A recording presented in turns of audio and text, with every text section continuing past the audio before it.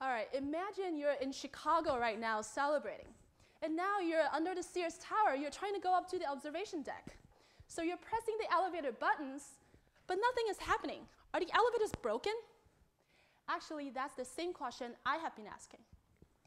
The photoreceptor cells are cells in our eyes that allow us to see.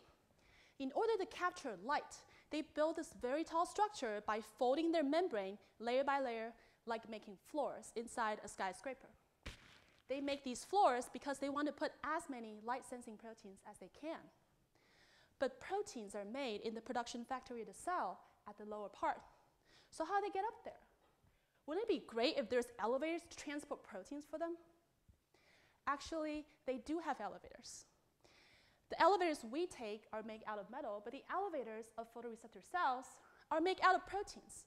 It's a cluster of protein called the BB zone. So when you look at photoreceptor cells under a microscope, you can actually see the horizontal floors, but you can also see thin vertical filaments. And these filaments are actually the elevator cables.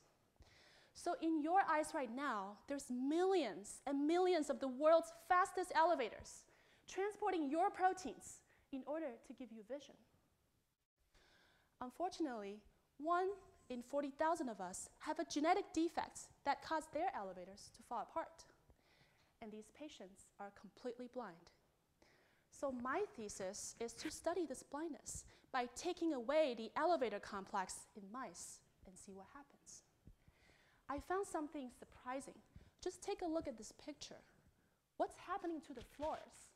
What happened to the tall structure? In order to understand that, just imagine the last time you played Jenga. And you have this really tall structure. Each block is like an important structural protein, keeping all the floors horizontal. And now imagine you're about to remove that one block, and the whole thing just... So we think this might be what's happening. An important structural protein is missing. Why is it missing? It's at the bottom of the cell, trying to press the elevator button, trying to get up to the floors. But the elevators of the photoreceptor cells are out of service. Can we prevent the Jenga structure from collapsing?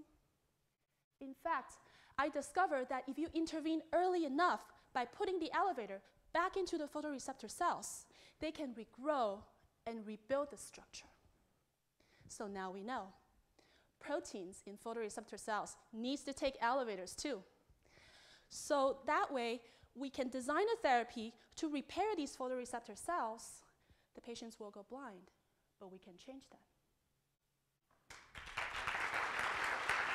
Can I ask some questions? So tell us a little bit more about yourself and your background.